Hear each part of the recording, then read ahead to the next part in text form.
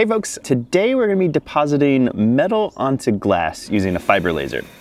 The process is dead simple and it worked for most metals that I had sitting around the shop. I'm not sure how useful it is in practice, to be perfectly honest, but I figured I'd share in case it was interesting to anyone else and maybe you'd find an application for it.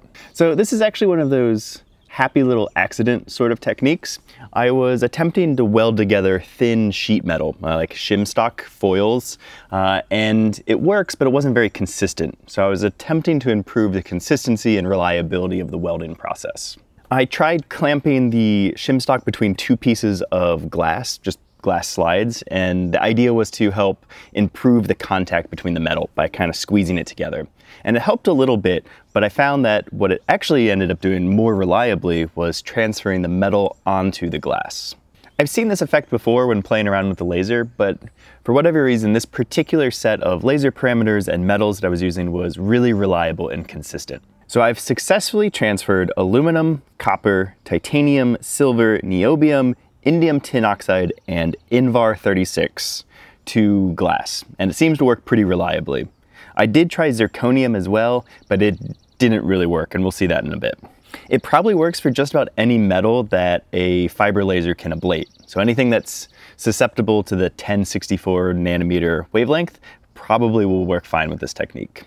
The transferred aluminum is reasonably conductive, and you can even weld large pieces of metal directly to the glass if you're not careful.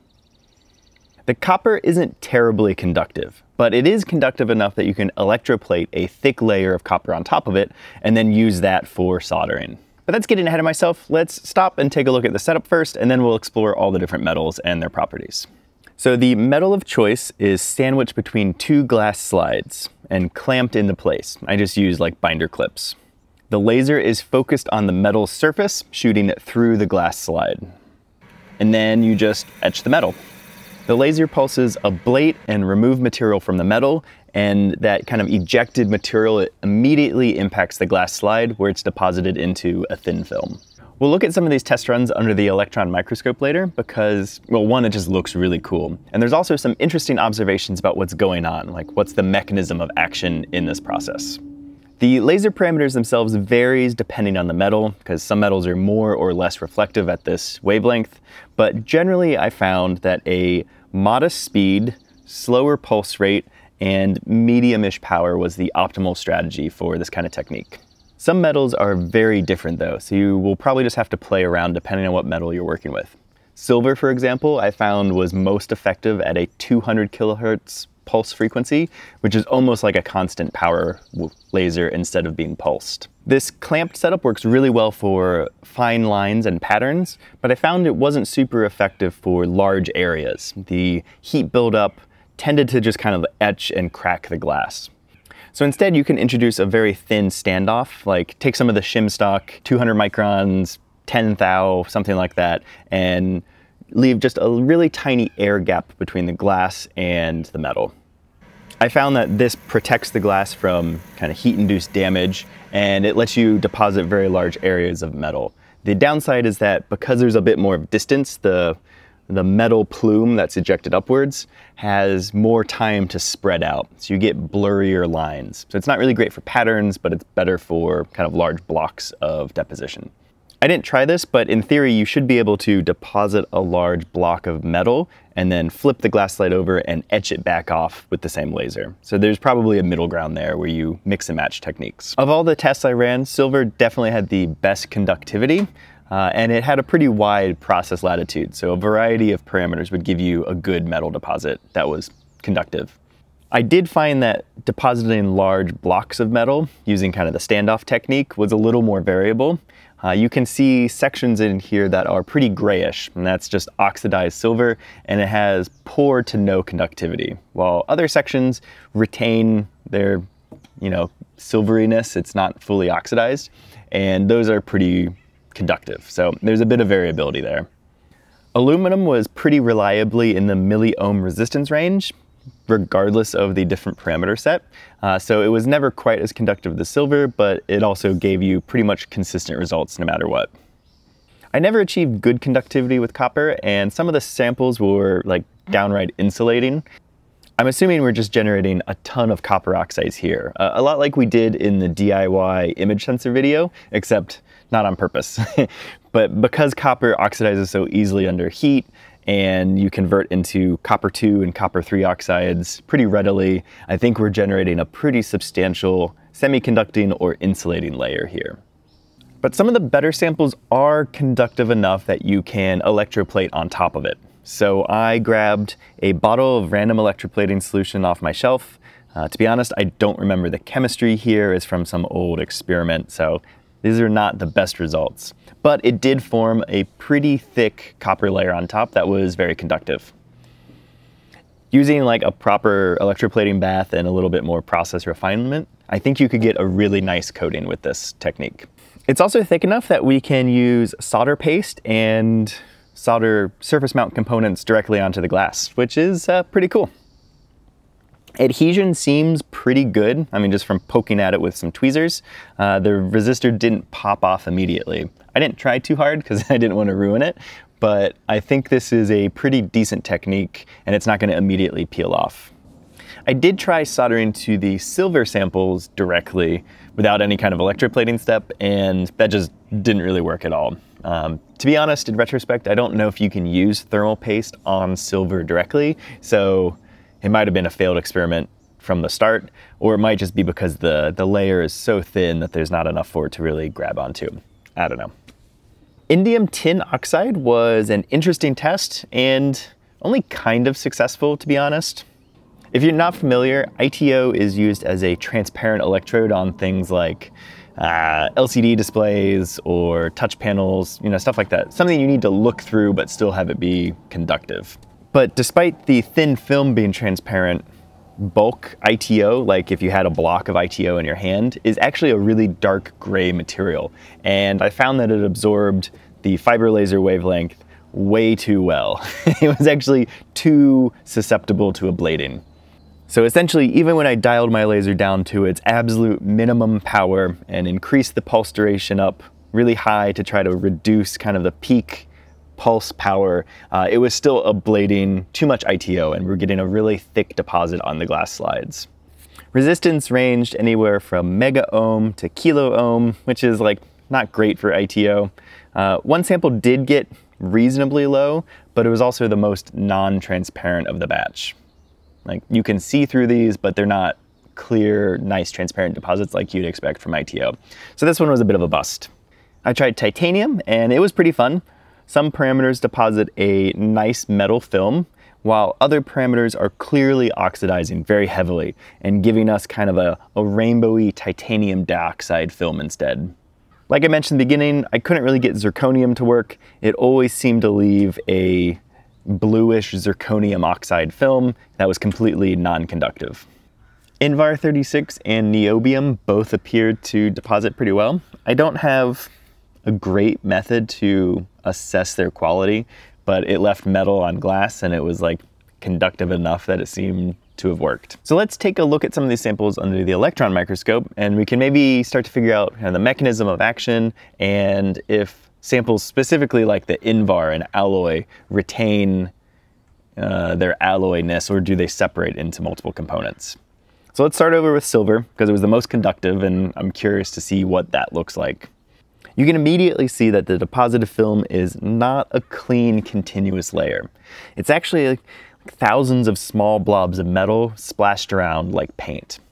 This pretty definitively tells us that the mechanism of action, what's causing these thin film deposits, is not a plasma process like sputtering, but rather a molten droplet process.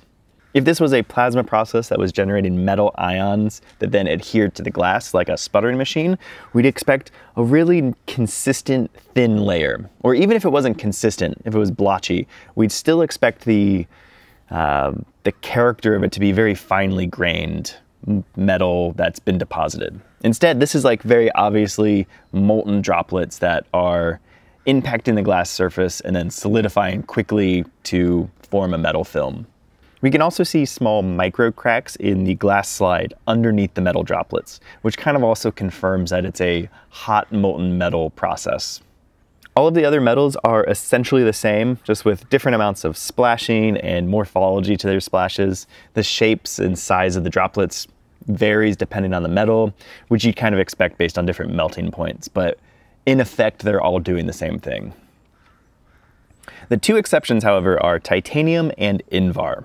The titanium samples tended to show this sort of like foggy, diffuse background, and then comet streaks, where the molten droplets look like they kind of rolled across the surface. If we turn on the element detector on my microscope, we can see a faint background of titanium everywhere, not just on the comet streaks. There's also a ton of oxygen, so this could be titanium dioxide, but it's also likely just the oxygen that's in the glass slide itself. Titanium is super reactive though, so my theory is that the titanium is being ablated upwards and then rapidly converted into a cloud of titanium dioxide, which coats the surface and causes this foggy, diffuse layer. Any molten drops that are large enough to make it to the surface impact the TiO2 surface layer, kind of roll around a little bit and collect some of that oxide, leaving behind these comet streaks. I'm not sure if that's what's happening, but we only see this with the titanium, not with the other metals. So it's something specific to titanium and not just like a contaminant or a process that happens with the glass slide. The other metal that I found interesting was the invar. So invar is an alloy that's predominantly iron and nickel, and then there's a small percentage of different metals just kind of in trace amounts. Under the element detector, we can see blobs that are enriched in both nickel and iron, as you'd expect, but we can also see a diffuse layer of aluminum, which does not co-locate with the nickel iron blobs at all. Aluminum is only supposed to make up at most 0.01% of the alloy, so a really tiny amount. But I saw this consistently across many tests with the invar. So I think what's happening is that the very small amount of aluminum is separating from the alloy as it melts and being deposited as kind of a distinct layer from the nickel iron blobs. Either that or it's some kind of aluminum contamination which is depositing, but similar to the titanium, I only saw this with invar, and I was using the same glass slides and parameters elsewhere and we didn't see a thin aluminum layer. So either there's a contaminant on the invar itself, like a thin top coat of aluminum, which doesn't really make sense, or it's the alloy that's separating a little bit. And I think that's a more reasonable explanation given the low melting point of aluminum compared to iron or nickel.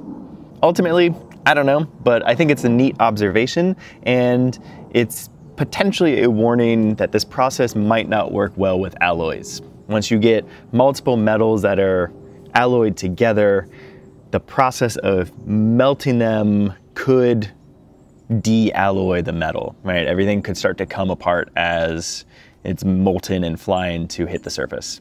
So that would definitely need more testing. Try some more common alloys, different steels and stuff, rather than invar, which admittedly is kind of an odd one. Unfortunately, I ran out of time and didn't test any other alloys. As I think you can tell from the background, I'm not currently in my shop. I'm actually moving cross country at the moment, and the fiber laser is no longer with me. So I had to kind of cut this experiment a bit short. I do have some ideas for improvement if anyone wants to try this out at home. The most obvious and easiest thing to do is add an inert gas to help reduce some of the oxidation.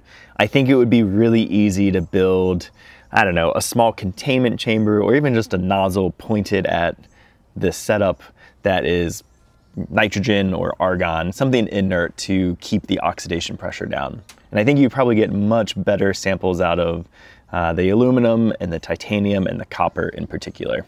And as I mentioned earlier, it's pretty easy to deposit large areas of metal, just like a big square, not patterned or anything. And if you can keep the oxidation down and make sure that's a really nice film, it's probably easier to deposit a large layer, flip them, slide over, and then etch off the pattern that you're interested in, rather than trying to draw the pattern directly from metal onto glass. Hey, so I totally forgot, if you are in the Bay Area in July 18th or something, I don't know, I'll put the dates on the screen. Come to Open Sauce. I'll be there, a bunch of other YouTubers will be there. It was a ton of fun. I went last year, here's my shirt from it, and I had a great time. Talking to folks was really fun. There's a lot of interesting people there. and a ton of really cool projects, like an overwhelming amount of creativity and technical knowledge all kind of packed into one place. So I really enjoyed Open Sauce. I thought it was a really great time. Looking forward to this year, sometime in July, like I said. So yeah, if you're there, check it out. And otherwise, here's where I've been living for the last month. It's a little Airstream. 5 out of 10. Do not recommend. Okay, that's all I got. Peace. Anyway, this was just a fun little tangent to a diversion to packing because I was getting tired of packing up my shop. I hope you found this interesting, and next time I'll probably be somewhere new. Thanks for watching, and I'll see y'all later.